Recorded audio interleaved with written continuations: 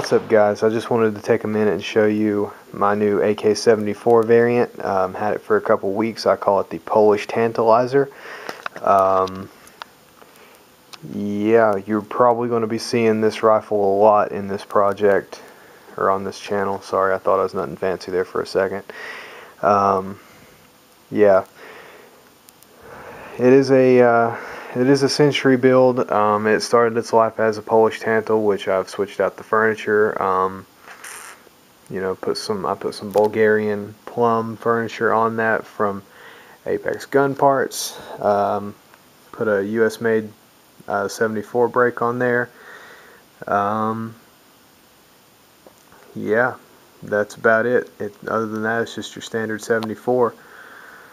The finish is HK semi-gloss Duracoat, so we'll be seeing how that goes.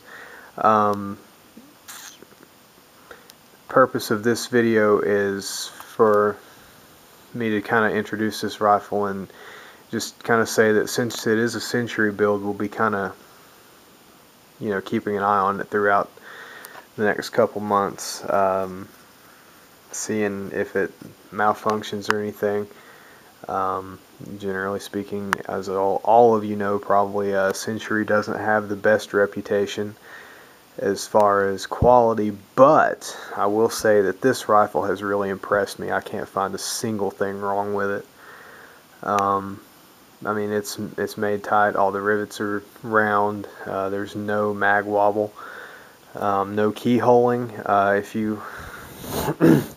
If you're in the market for one of these, make sure that it has a serial number beginning in Y. If you get one of those, it should have the actual 545 barrel, and you shouldn't get any keyholing. So, you know, little tip there for you. Obviously, that hasn't been verified. That's just something I found on the internet, and it's proven to be true in my experience, which is, it doesn't really go outside the extent of this one firearm. But yeah, we'll see how this goes, and just keep an eye on it. If it malfunctions, I'll let you know. Later.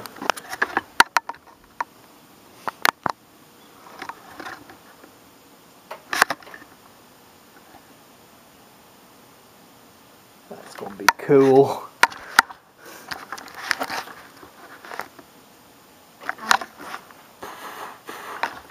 You'll be able to tell what I'm doing when it's happening.